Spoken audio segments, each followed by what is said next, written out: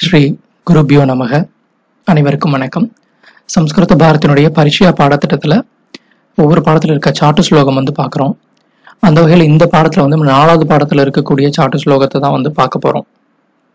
இந்த சாட்டு ஸ்லோகம் எதை பற்றினது அப்படின்னா, ராமாயணத்தில் வரக்கூடிய ஒரு சம்பவத்தை பற்றினது. ராம லக்ஷ்மணர்களும் சீதையும் வனவாசத்துக்கு வர்றாங்க. அப்படி வரும்போது கங்கை நதியை கடக்க போகும்போது அவங்க குகனை சந்திக்கிறாங்க. குகன் இதுக்கு முன்னமே ராமருடைய பாத கமலம் பட்டு அகலிகை கல்லுல இருந்து ஒரு பெண்ணாக உருமாறின கதையை கேட்டிருக்கிறார்.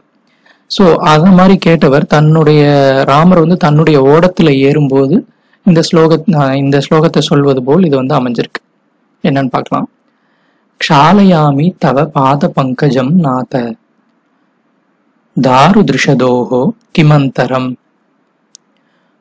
மானுஷீகரண சூர்ணமஸ்தி தே பாதயோரிதி கதா பிரதீயசி. இதுல நம்ம முக்கியமா கொஞ்சம் சிரமமா இருக்கும்படியான வார்த்தைகள். தாரு அப்படின்னா மரம்னு பொருள். ரிஷதோனா கல்லு.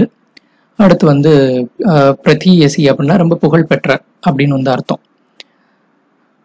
தாருனா மரக்கட்டை. குகன் இது சொல்வதா இருக்கு. திருஷத் அப்படின்னா கல்லு, பாறை, ஷிலாகண்டான்னு சொல்றோம் இல்லைங்களா, அது. பிரதீயசி அப்படின்னா புகழ் பெற்ற. ஸோ இதுக்கு என்ன பொருள்? குகன் ராமரை பார்த்து, நாதனே, நான் உங்களுடைய பாத கமலங்களை கழுவுகிறேன். மரக்கட்டை கல்லே உங்களுடைய பாதம் பட்டு பெண்ணாக உருமாறி இருந்தா மரக்கட்டை எம்மாத்திரம் எந்த வகையில மரக்கட்டை கல்லை விட உயர்ந்ததா இருக்க முடியும்? அதுவே மனுஷராக உருமாறும் போது இதுவும் அந்த மாதிரி எதுவும் ஆகிடக்கூடாது. உங்களுடைய பாத கமலம் பட்டு ஒருவேளை என்னுடைய படகும் பெண்ணாக உருமாறிடுச்சுன்னா அது என்னுடைய தொழிலை பாதிக்கும். அதனால என்ன சொல்ல வர்றோம்னா, அவருடைய பாத கமலத்தினுடைய சிறப்பை சொல்றாரு. அவருடைய பாத தூளி பட்டு ஒரு உயிரற்ற கல்லே உயிருள்ள பெண்ணாக உருமாறிடுச்சு.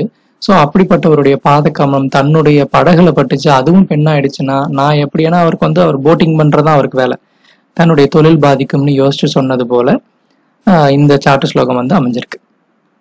தன்யவாதக புனமிலாமக. நன்றி. மீண்டும் சந்திப்போம்.